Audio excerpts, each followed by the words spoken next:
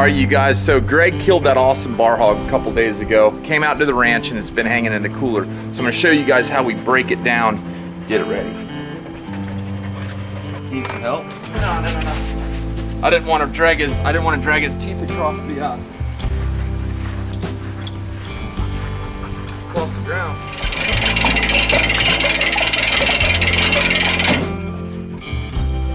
All right, y'all, here's the deal. This is Greg's hog, and this is actually my truck. I've never showed you guys my truck. This is a 2002 Chevy Duramax quad cab, and then I worked with Tim DiTilio, and we built this whole flatbed. Built it just the way I wanted it. Put a crane on the back, totally redid the interior, and now we're getting to use my crane. This is my Silver Stag combo kit. It's got my skinner with a gut hook. It's also got a nice little boning knife. Take that window right there, that top beveled edge. Try to hold it at about a 30 degree angle. It'll hone the edge. Now that's not gonna give you an edge, it'll just hone it, make it where it razor sharp.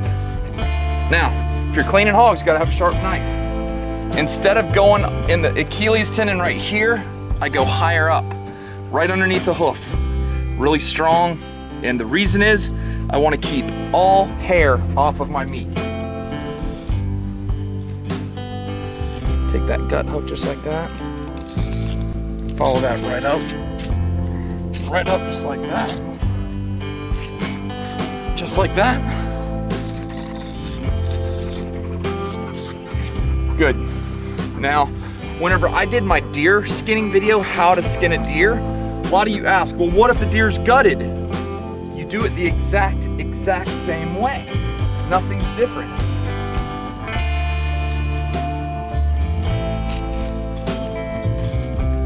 Once you get down here, you can cut through, just like that. Look how nice that meat is, nice and tender. Throw that over the back. Come around here. Get his goods. Throw that right over the back. Now if you look, there's no hair on this meat.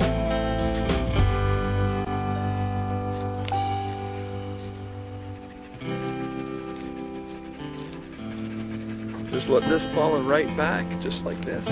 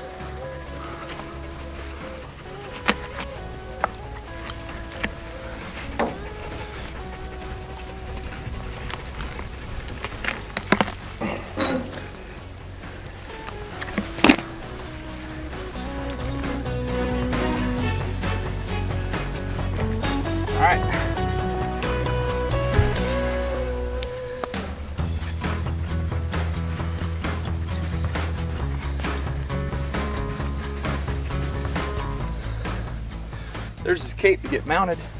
Now I'm gonna go wash my hands and we're gonna quarter them out. Now we're gonna start off, we're just gonna cut these shoulders off. You're gonna follow this, stay right along that rib cage and get all that meat. Follow it right up. You don't wanna get up here too high because you'll start getting the back strap. Look at that. Instead of using a saw, I'm just gonna joint this.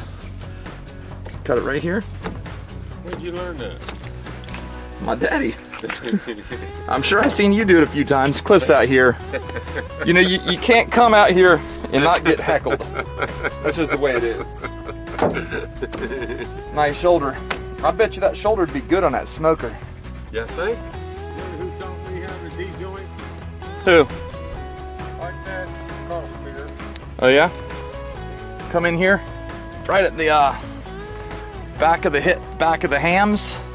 Get to that backbone and cut right down alongside that backbone. Just like that. Use your thumb to pull it away from that backbone. And then you're gonna start filleting it.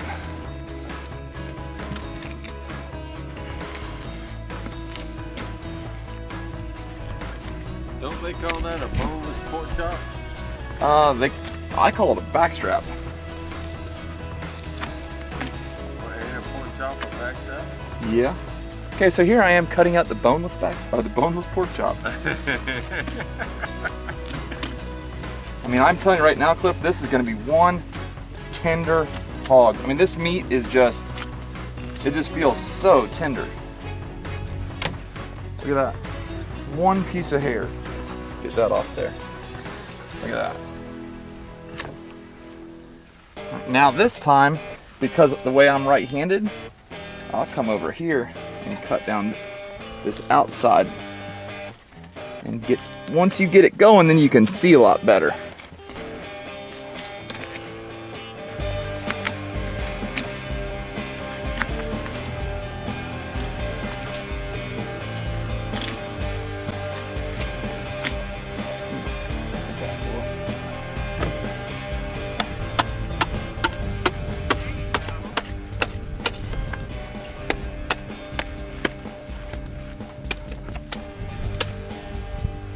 Who doesn't like a big old rack of ribs?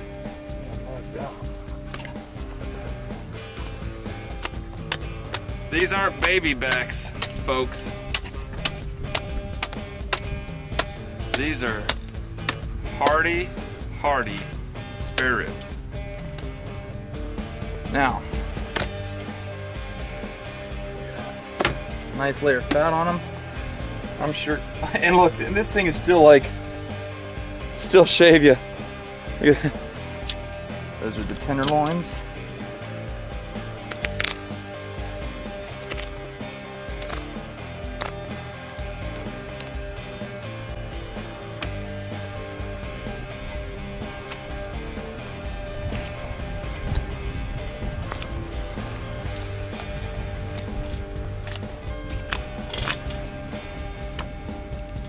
Whammy. It's always nice having something at a level you can work at.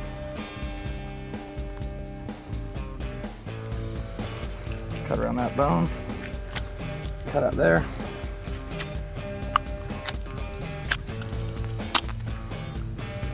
Cut right down the center there. Do the same thing on this side.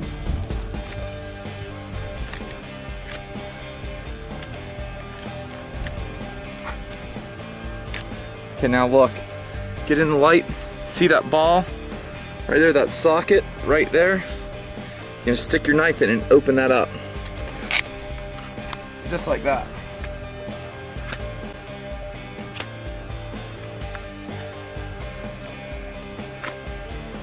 Do the same thing on this side. Stick your knife right in that little socket.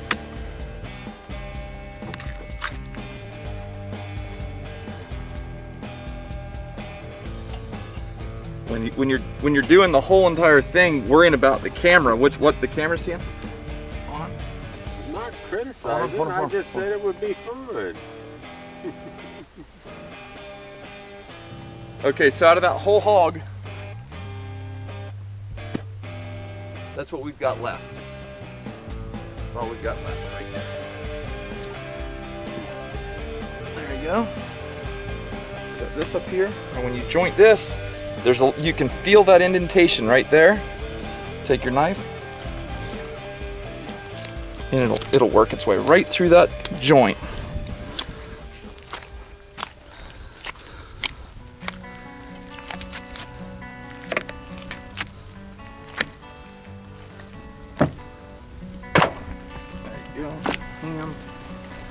last ham and we're done with the quartering process.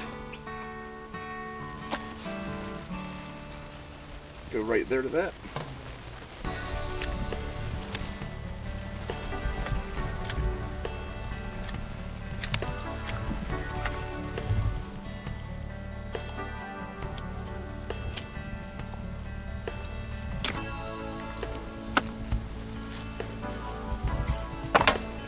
There you go. Now, how you like your Engel cooler? I love it. That's why I keep it padlocked to my truck. Right.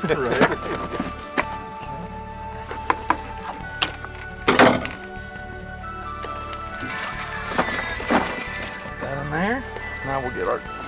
So when you've got one of these little tenderloins on a deer or a hog, you can grab a lot of this tissue and peel it right away. So if it's got any hair or dirt or mud or anything on it, this hog's gonna be so tender. Go ahead, put it in there just like that.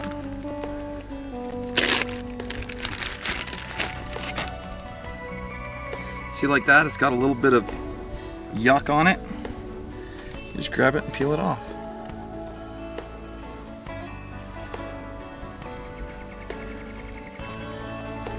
The dogs don't seem to mind the yuck at all.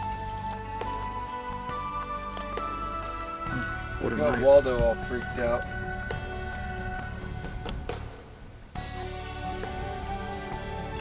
Got them all cleaned up. Now,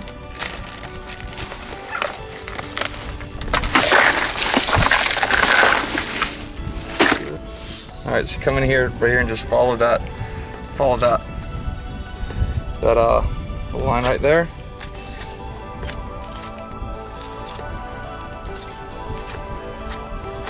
Just open it up, and you'll get all your muscles just like that. And what happens like this doesn't take up so much room in your cooler.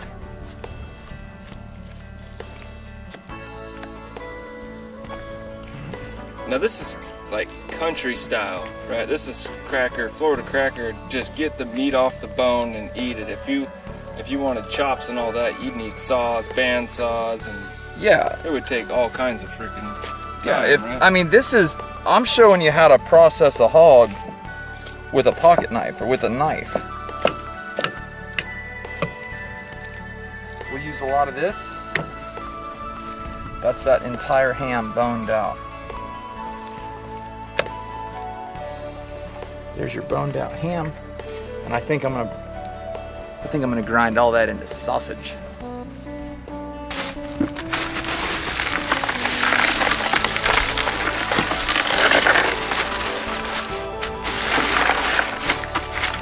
I've actually got a divider in this cooler so we can keep the drinks on one side and the meat on another.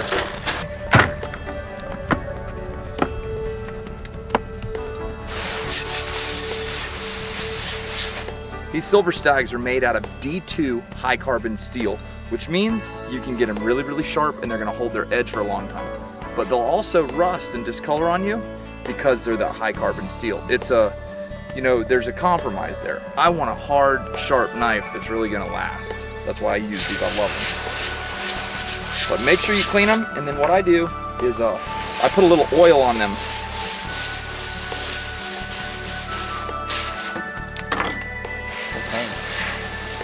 I actually spray Pam on them. Okay, so I understand a lot of you are not into hunting. This isn't your thing and you watched it merely as entertainment. But you've got to understand, as land managers, as ranchers, as hunters, and as providers for our family, you've got to hunt. These wild hogs, unchecked, can destroy property. They're also really good to eat. That's why getting to take Moots out on Mr. Gene Cooper's land and hunt that hog, that was awesome. It was a great time. Then to come out here, clean the hog up, we're gonna have some great food. It's a win-win. And whenever when Moots gets his head back from the taxidermy, he'll be able to relish and remember that memory for the rest of his life and show his kids about his very first bow kill. Big old bar hog down here in Central Florida. So please, if you would, subscribe to our channel. Be a part of us. I mean, this is our life. There's no makeup, no make-believe. We're not blowing things out of proportion. We tell it as it is. These are our friends. These are my dogs. Sarah's at the house because she's tired right now.